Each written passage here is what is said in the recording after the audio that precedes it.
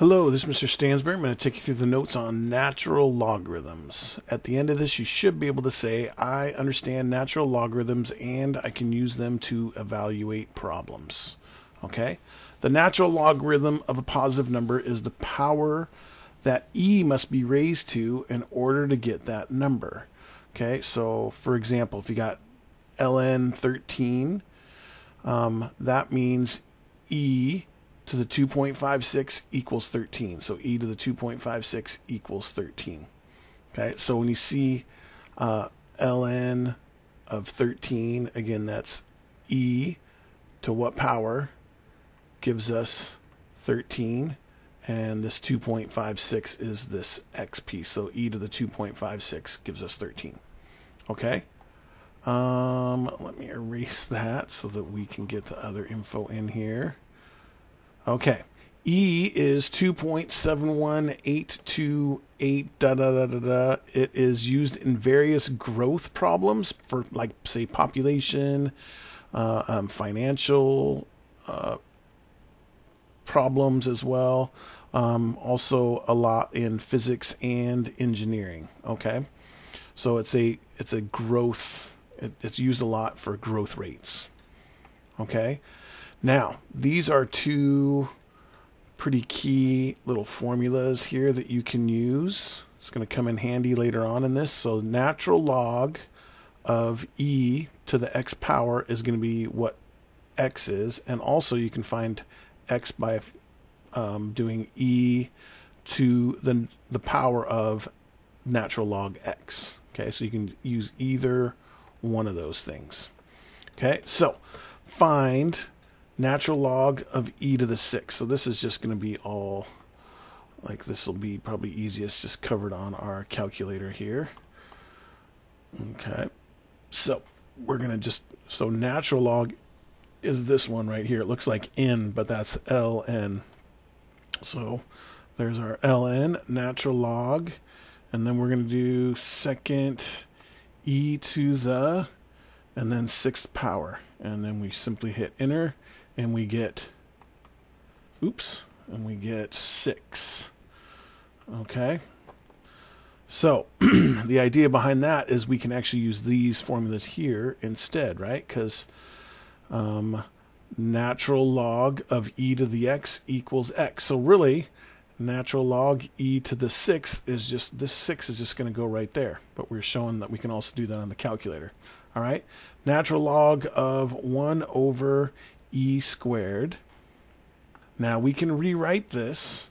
We'll keep the ln here, and we can rewrite this 1 over e squared. We can move that e squared up to the top, and it turns into e to the negative 2nd. So now that it's in that form, look, ln e to the power there is going to equal whatever that power number is. So this will just give us simply negative 2. Okay, and then we got e ln x. E times 3 to the ln x equals, natural log of 2. So e to the 3 times ln 2. Now, this is a little different. This doesn't quite fit into this here. So what we want to do is we're going to just rewrite this as e to the, we're going to just change the order of this. So natural log 2 all times 3. So the only thing I did is really just move this 3 out here. Okay, so now we have e to the ln natural log of 2. So here's e to the natural log of 2. So that means that this is going to equal 2, right? So this is going to equal 2. But now we have that 3 out here, so it's really going to be 2 to the 3rd power. So this is going to equal 8. And just to help out here, we can also do this on our calculator. So we can do we want to do e to the x, so we do second and then this ln, so that gives us e to the, and then we can do 3, and then we can simply just do ln 2. So there's 3 times natural log of 2. We push enter and we get 8. Okay, so we are good on this here. So this equals 8. This equals negative 2. Okay. All right, next example. Use your calculator to find, correct to 3 decimal places, ln of 17. And just so you know, this is the same thing as log base e of 17. So really what this is asking us is e to what power gives us 17, right? So if we do that on our handy dandy calculator, we will simply just do ln of 17, and that gives us 2.8, let's see, to 3 decimal places, I think it said, right? Yep. 2.833, excuse me. So x equals 2.833 here, so equals 2.833. Okay, so that means e to the 2.833 should give us 17. Okay, so if we pull up our calculator again here, we can do, just to show you that this works, we do e to the, and instead of entering our rounded off number, I'm going to actually enter this number back in just to show you that it works. So I'm going to do second answer. So it's going to put this 2.833213344 in there, and guess what? We get 17 back. Okay? All right, natural log of 0.08. So we just simply do natural log 0.08, and we get negative 2.526. Negative 2.52, I already forgot. 526. Is that right? Yeah, because the 5 gets rounded. Sorry. Okay. And then natural log of 10,000. So natural log 10,000 equals 9.210. Okay. All right, so that's just simply entering stuff into your calculator. We have one last example, but before we do that, let's do a quick little comedy break. I'm old myself. I get it, man.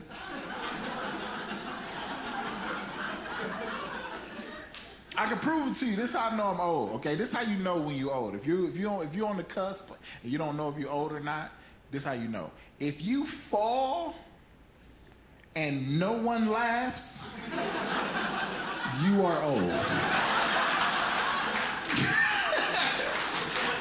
That's how I know I'm old. It happened to me. I failed. Everybody, oh, sir, you okay, man? Get off me. I'm an athlete. Move. I played college ball. Get off me. All right. Okay, last quick example here. We've got example 13. Use your calculator to write the following in the form e to the k, where k is correct to 4 decimal places. Okay, so we got 38. Okay, so x, we want to write this in e to the k form, so we're going to use this one over here. Right, so if this is our x, 38 is x, we get, that's the same thing as e to the ln of 38, right? And there we go. So really it says e to the k power, so all we have to do really is figure out what the natural log of 38 is. Okay, so we just do natural log 38, and we get 3.63, how many, 4 decimal places, I'm never going to remember that. 3.6376. So e to the 3.6376, I'm trying to remember if that's right. 3.6376, yes, I got it right, I remembered.